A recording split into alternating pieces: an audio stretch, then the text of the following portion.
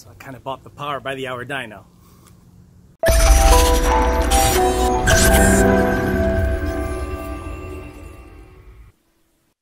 Hey guys, how you doing? It's Alex.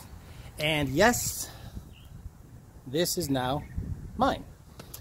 Now, before you guys have a bunch of questions, I will answer all of the, I'm sure, questions that are going to come up on the comments, and people are going to ask Lund Racing about this dyno, but I'll answer all of those questions at the end of the video. If you want questions answered, fast forward to the end of the video, and I'm going to answer all of the questions that I'm sure everyone's going to ask about the dyno that used to be Power by the Hour's dyno, and I went ahead and cut a deal with Jake and went ahead and purchased it. So what I'm going to do is kind of show you the dyno, show you the things that need upgrading, show you the condition it's currently in, and then maybe in a future video, once put some paint on it, you know, put a little spit on it, shine it up a little bit, make it look real good. But more importantly, I'll show you the upgrade to the software that we did to it to make it more consistent and better reading. But for now, let's just gotta give you the whole rundown of the whole dyno and let you know what the future plans are for the channel and for the dyno.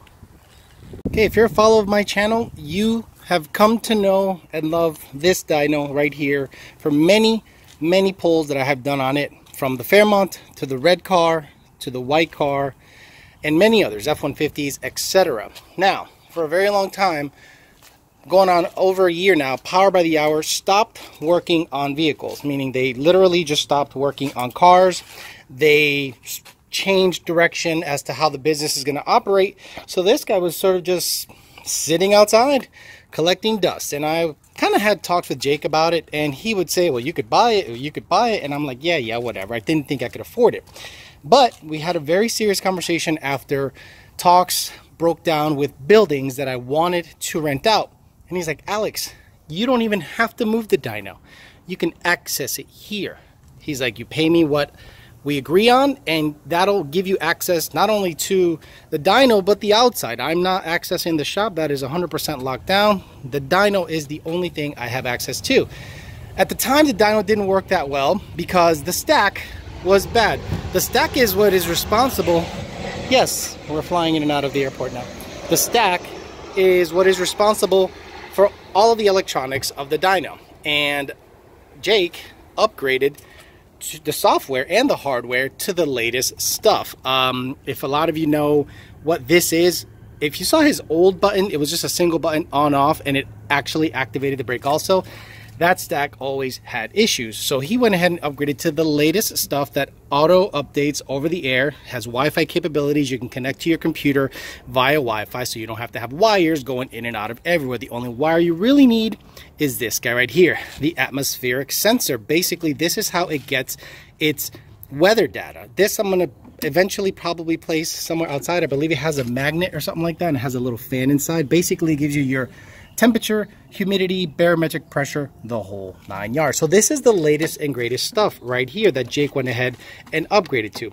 Part of the deal was, Alex, you install that, you make it work, and then we'll talk about price. So I came in here after work one day, installed the sensor. Now, if you guys don't know how these dynos operate, it's basically roll speed and a RPM signal that comes to the engine off of that. So RPM versus roll speed. That is a brand new sensor that I had to install in there. It was actually very straightforward, very easy, and I had to crimp and install these wires on this guy to be able to connect it to the stack. So new sensor, new wiring, new stack, and it was up and running, and I installed the software on the computer and everything was working great. So let me just kind of take you over the overall condition of the dyno, show you what it looks like, see what it needs upgrading. Right now it works fine, it works honky-dory, so it doesn't really need anything, but eventually it's going to need some upgrades. First of all, I'm probably going to buy a set of race ramps.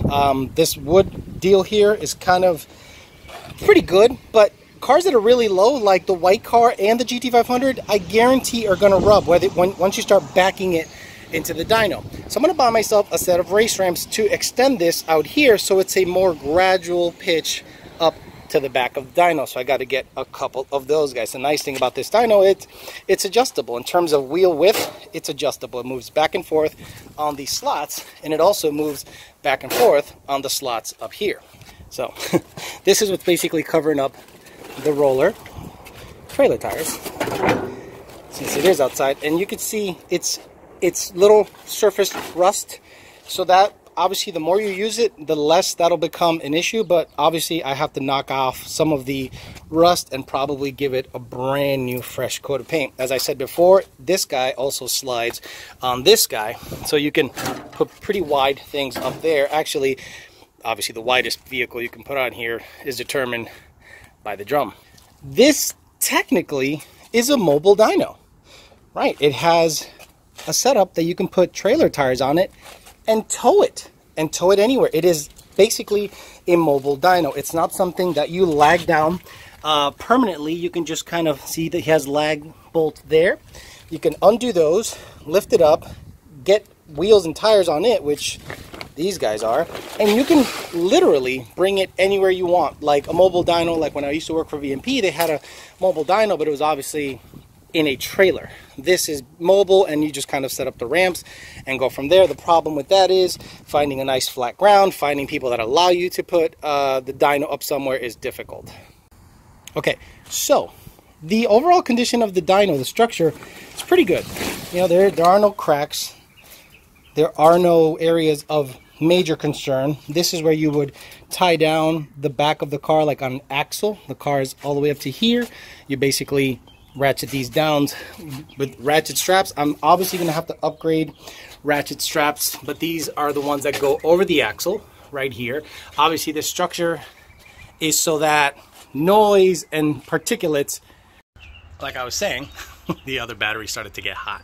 So this is basically to prevent noise from the cars to go to the airport, because look, at the end of the day, even though it's an airport, you obviously just can't bullhorn your way into noise, and you don't want to get anyone mad, even though they just built some brand new, really kind of high-end looking buildings over there where private planes are.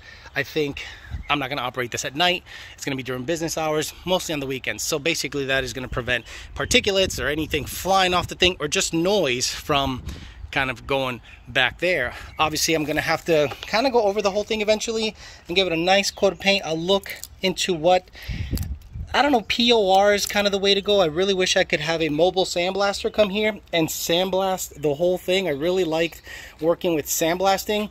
The problem with sandblasting is the moment you expose metal to humid areas, it has to have a top coat on it. So what I would more than likely do is cover up the rollers, have a mobile sandblaster come in here.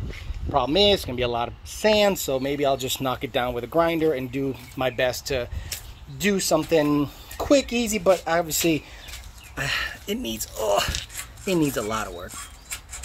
Yeah, it needs these are pretty rusty. Yeah, these are supposed to go up all the way, and this guy stops right here. Oh, there we go, man. It needs not only some lube, WD-40, what have you. It needs some work, definitely needs some work, but it works. It's just has been neglected and just kind of sitting there very, very long time. So my job is to basically get it looking better, use it often, get you guys content for the channel, and do my best to get testing and all that other stuff done, you know, on the channel. But basically now I'm going to answer all the obvious questions that people are going to ask about the dyno. Okay, let's get some questions answered. The obvious question is Alex gonna tune on his own? Absolutely not. The last thing I want to do is start a business that's a direct competitor with Lund Racing. That's not only stupid, but that is disloyal. I'm not looking to tune on my own. I'm not looking to do anything on my own. This to me is a tool. No different than you buying an air compressor, a wrench, a hammer. To me, this is a tool. Not only will the channel benefit, but I'll benefit. I can test combinations on my personal vehicles that we can do the vetting on. If Lund Racing doesn't have access to a Gen 3 manual, I do. If Lund Racing doesn't have access to an F-150, I do. Access to an F-150, access to a Coyote swap vehicle. Luckily, I have a bunch of little flavors for the Coyote market and the GT500 market that I think will be beneficial to test, vet, and, you know, get some data on. And that's kind of the main goal, obviously, for me. And the second main goal is to get you guys content. look, it is no secret that I want this channel to do well, but not only do well, but give you guys information, or as much information as possible, so that you can make the best informed decision you can on the parts you select. Another question that's going to come up eventually is, are you going to allow customers to do dyno pulls on this dyno? Absolutely not. Again, this is my dyno for personal use. This has zero affiliation with Lund Racing. Lund Racing is the company I work for. Lund Racing is the company that I do tuning for. And my cars all have Lund tunes on them. And this is going to be my equipment. This isn't something that Lund Racing bought for me. This isn't something that Lund Racing has access to unless they come here. If they want to come here, and of course I'll let them come here and do stuff. But if you're a Lund Racing customer and you think, well, I can make pulls on Alex's dyno, sorry, that's not the case. This is literally personal equipment to do the vetting and testing on my personal vehicles. That's literally the reason I bought this dyno. I was looking for buildings for a very long time. People kept digging me around, and I thought, you know what, instead of spending the money on a down payment on a building or a first, last, and security deposit, it'll go a long way towards the purchase of the dyno. Once Jake gave me the price, I said, that's very doable, so we struck a deal, and I bought the dyno. If you are a Lund Racing dealer and you just happen to be in Florida, you do not have access to my dyno. You don't ask me if you can get your car on the dyno. Don't think that you can get your car on the dyno, regardless of your affiliation with Lund Racing. What's gonna happen is this, guys, bet me on this. This is gonna happen. What the fuck? Alex has a dyno, he works for Lund, and we're dealers, or we're boys, or I know John Sr. personally, how come he doesn't let me use the dyno? That's bullshit. That's gonna happen, and I guarantee someone's gonna complain to Lund Racing that I don't allow anybody on this dyno except my friends or my personal vehicles. Plain and simple. The other thing that's gonna happen is, all of a sudden, people that I don't talk to on a regular basis that want access to the dyno are gonna hit me up. And I'm not saying this to be a dick, but if you weren't messaging me before I had a dyno, don't message me after I had a dyno. No offense. I understand there's a lot of Johnny-come-latelys out there and they want access. Oh, but you know. Now that it is operational, something that Jake and I struck a deal with, it belongs to me.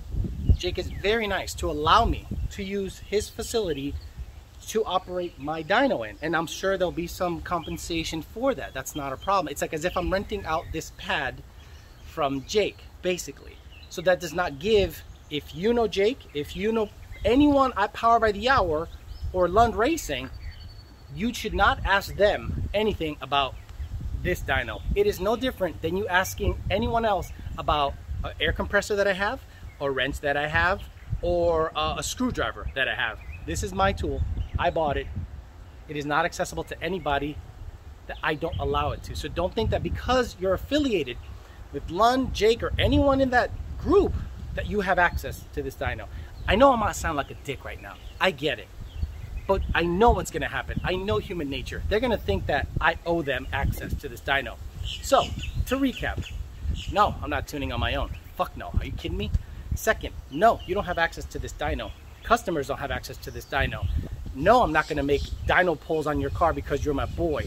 If you're a friend of mine, if you're Jake, if you're Mikey, if you're someone I know and are an actual friend, sure, I might let you play with it. I'll say, hey, let me know when you want to be down there. I'll bring you the laptop and we're kosher. Things are good. I'm not going to charge for that or anything like that. But the main reason I got this dyno is to get you guys data on the vehicles I have. Cold air shootouts are going to happen. Manifold intake shootouts are going to happen on the F-150, on the S-550 red car, on the 19 manual, and on the GT500 and Fairmont. That's going to be a whole bunch of fun. I got a lot of data that I can bring you guys with different parts. Different manufacturers want to work with me, I have access to a dyno.